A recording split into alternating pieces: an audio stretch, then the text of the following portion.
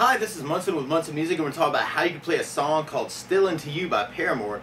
And it starts out with a really cool intro lick, actually, that kind of becomes kind of part of your chorus, where you play low E string on the first fret twice, and then we go first fret on the A, third fret on the A, and then second fret on the D. So we got 1, 1, 1, 3, 2. And if you wanted to, actually the second time through, actually you kind of repeat that idea, but then we go back to third fret on the A string. And then we repeat that whole thing. So we got kind of F, F, B flat, C, E, and then F, F, B flat, C, E, C. And then from there, then we kind of go to open D, and we do that twice, and then we go open A, and then third fret on the A, second fret on the D, and then we kind of go open D, open D, open A, third on the A, second on the D, and then back to third on the A, and then we repeat that whole idea. So we're D, D, A, C, E, D, D, A, C, E, C, and then that kind of repeats. Now there are a lot of different ways to kind of back that up from a rhythm perspective there.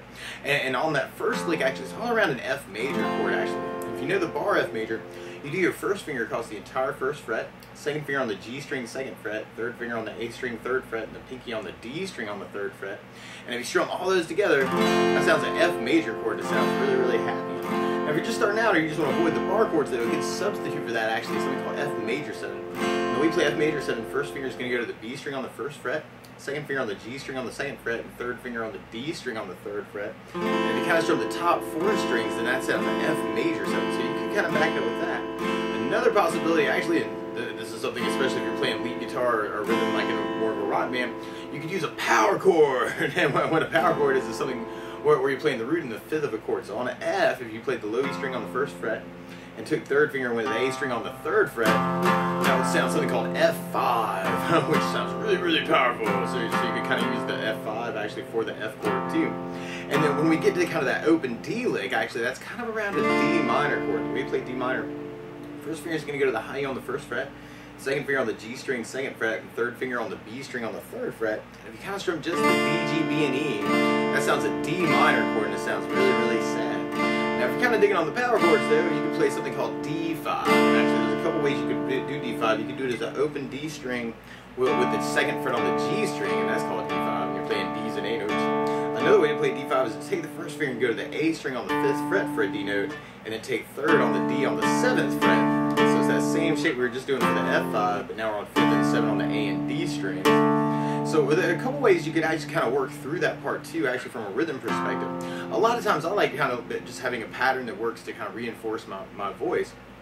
And so a lot of times I'll kind of gravitate towards a down, down, up, up, down, up as a 4/4 pattern. So we can take the F and just kind of try that a lot. You have down, down, up, down, up, F, down, up, down, up, F, down, up, down, up, F, down, up, down. So you're just going to sing it. Actually, that could be a cool way to just to accompany your voice.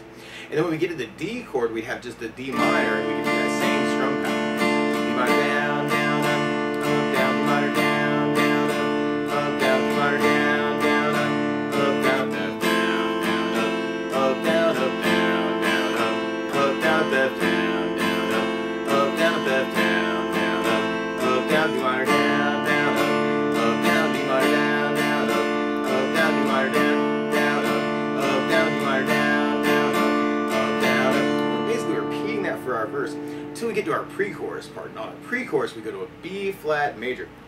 Now, if you know the B flat major bar, you take your first finger and do the first finger for your bar, second finger or first fret for your bar, second finger on the D string third, third finger on the G string third, and the pinky on the B string third. If you strum all those together, that sounds a B flat major chord. It sounds really happy, but it's kind of a pain in the butt to play. So for myself, actually, what feels better is to kind of take the third finger and kind of do it as kind of a double bar idea. Another possibility with bar chords actually is to take just a few strings actually and just kind of work those as a smaller version of the chord.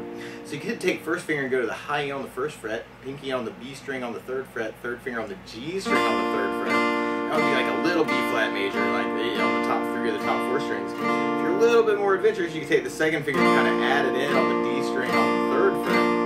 Or you could use a power chord. And so like you could play a B flat 5 instead of B flat major, and you could take first finger and go to the A string on the first fret, third finger on the D string on the third fret. And if you play just the A and the D strings, that sounds a B flat major, or B flat 5, which you could use in place of B you could kind of do like a bar on the first fret, second finger on the G string, second, third finger on the D string, third, and the pinky on the B string for the third. To play a B flat major 7. Yeah. So that's another couple possibilities there. And then from the B flat in the pre-chorus, we're going to go into a C major chord. We're going to play C major. First finger goes to the B string on the first fret. Second finger goes to the D string on the second fret. Third finger goes to the A string on the third fret. And if you kind of strum all those together, that sounds a C major. A C major sounds really, really happy. And now if you're digging all the power chords though, you could just take that B flat 5 and just slide it over 2 frets to 3rd fret on the A string and then 5th fret on the D string. And that sounds a C5 power chord. So on this particular part, actually, you may want to, and what it really sounds like in the recording is you could kind of take the B flat 5 and kind of work 8 downs on the B flat. And what I'm doing is I'm doing something called right hand muting, where I'm taking my right hand and kind of laying it down on top of the saddle to get a muted quality out of the string. And then you do the same thing with the C, and then we go to the F, and you kind of end up doing another F. So I'm just counting 8 on each one. So we got B flat 1, 2, 3, 4, 5, 6, 7, 8, C 1, 2, 3, 4, 5, 6, 7, 8, F 1, 2, 3, 4, 5, 6, 7, 8, F 1, 2, 3, 4, 5, 6, 7, 8. Now if you just want to strum through that though, you can have the B flat with a down, down, up, down, C, down, down, up, down, F, down, down, up, down, F, down, down, up, which could work too. Or you could even take the chords and kind of do that same kind of muting idea and end up with kind of a bigger sound with your muting. Kind of depends on what kind of option you're looking for as far as playing it out solo. So you may want to take little pieces of what I'm throwing at you and kind of grab something you like and run with it. But then from there we'll be going into our chorus part, which actually starts the same way. We do the B flat, and then a C, and then we do the F, and then we do another F, and then we go back to B flat, and then we do a C, and then we go to F, and then we do another F. And then here comes the change. We do a B flat, and then we do a C, and then we go to a D minor, and then we go to F, and then we go to B flat major. And at least on the first chorus, there's kind of this big hit on C where you may even want to do kind of a down and kind of kill it on the C chord. So sometimes I like doing that kind of for accent purposes. Actually, that can be really effective, especially with your voice going on. So we could do that with just the power chords and muting. We have B flat, C5, F5, F5, B flat 5, C5, F5, F5, B flat 5, C5. And then we can go to the D5, and then the F5, and then B flat, and kind of our big C. It's kind of the accent. Or you could just strum through it, and then you have B flat with down, down, up, down, C, down, up, down, up, F, down, up, down, F, down, up, down, B flat, up, down, C, down, up, down, F, down, up, down, F, down, up, down, B flat, down, up, down, C, down, up, down, B minor, down, up, down, F, down, up, down, B flat, down, up, down, C with the down, kill it. And then from there we go back to kind of our intro lick for our F chord. So we do back to that 1, 1, 1, 3, 2, 1, 1, 1, 3, 2, 3. It's kind of a waiting move around to F major chord. You could even strum through that, just kind of doing the down, down, up, down, up. Now something else that I like kind of adding to a song like this though, especially if I'm playing it out solo, is bass notes, because it kind of supports my voice and almost kind of implies playing with a bass player. So for instance, on the F major, if you're doing the bar F major, you can play the low E string for your bass and then do your down, up, down. So you got F with low E bass, down, down, F with low E bass, down, down. If you're doing the F major 7, you'd be doing the D for the bass, D bass, down, down, F D bass, down, down. On the D minor, you'd have the D string for your bass, D bass, down, D bass, down, down. On the B flat, you'd have the A string for your bass, A bass. If you're doing the dar B flat, otherwise you may have to kind of fake that B flat, down, down. And on the C chord, you have the A string for your bass, C then A bass, down, down. So we kind of played around with that idea through our next verse. We'd have F with the bass, down, down, F with low E bass, down, down, F with low E bass, down, down, F with low E bass, down, down, D minor the D bass, down, down, D minor the D bass, down, down, D minor the D bass, down, down, D minor the D bass, down, down, F with low E bass, down, down, F bass, 7 D bass, down, F with the bass, down, down, F with the bass, down, down, D minor the D bass, down, down, D minor the D bass, down, down, D minor the D bass, down, down, D minor the D bass, down. actually right after that we're going back to our pre-chorus.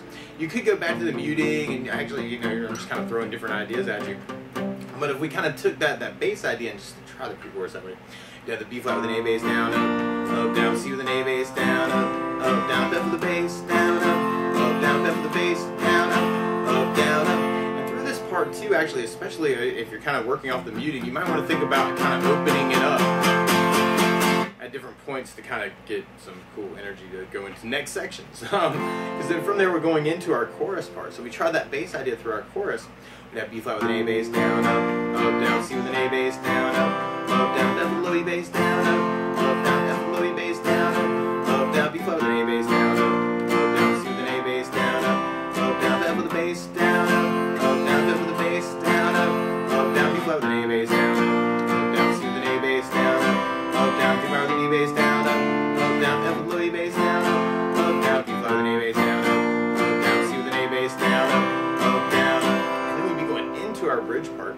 Now there's another like little variation on that F lick that turns up in the bridge where you play low E string on the first fret, third fret on the D string twice, and then we go to second fret on the D, and then third fret on the A string. So that kind of becomes like the F riff, is that one, F, F, F, E, C, F, F, F, E, C. And then on your D, actually we're going to end up playing open D, and then there's this cool little move where you go second and third on the D string, and then we play third on the A string. It's kind of a C note. So you got this little F, F, F, E, C, F, F, F, E, C, D, E, F, C, if you want to kind of throw those licks in. Oh, hey, Ralph. Yeah, so you can kind of throw those licks in. And the chord progression through our bridge part is kind of the F, and then F, and then we do D minor, and then we do C.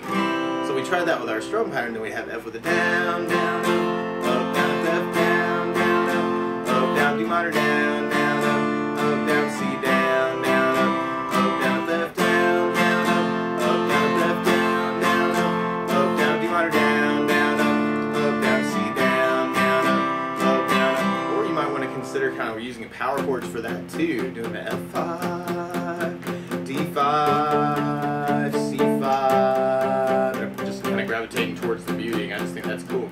Another cool way is just to play the lick, which can be very cool too. And then from there, we go into a kind of a double pre-chorus part. And you can do that with the muting, with the B flat, C, F, F. Or you can do it with the down, down, up, or the bass down, up, and then we have B flat with the bass, down, down, C with an A bass, down, down, F with the bass, down, down, F with the bass, down, down. And then from there we're going into our last chorus. And our last chorus is a little weird actually. Right after that B flat, C, D minor F change, we just alternate between B flat, C, B flat, C, B flat, C, and then kind of hit a big F at the end. So we tried that with our power chords. We'd have B flat, C, F, B flat, C, F, B flat, C, D, F,